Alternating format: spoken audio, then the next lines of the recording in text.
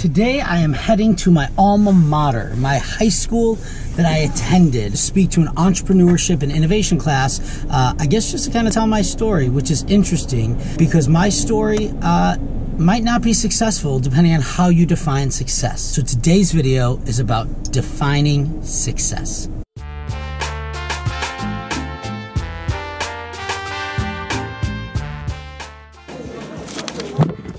Today I am at my alma mater, High School. I actually almost didn't even graduate from this high school because I was such a little shit when I was. There's one of my former teachers, Mr. Romantic. Mark Hands. Hey, how are you? Good, how are you? Okay, good to see you. The idea is that if you don't define success, you'll be chasing false measures of success everywhere you go.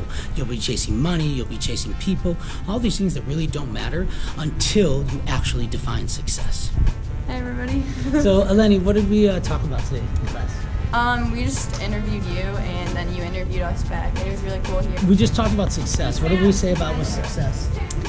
We just talked about it's all about how you measure it. So if you measure your success super high, then it might be harder for you to achieve it or find the little successes within that. But if you measure success differently, then you could be a lot more successful in your own way.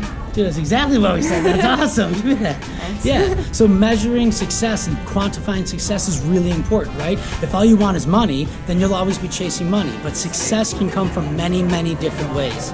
Dude, super cool meeting you. Yeah, It was awesome. You too. Oh,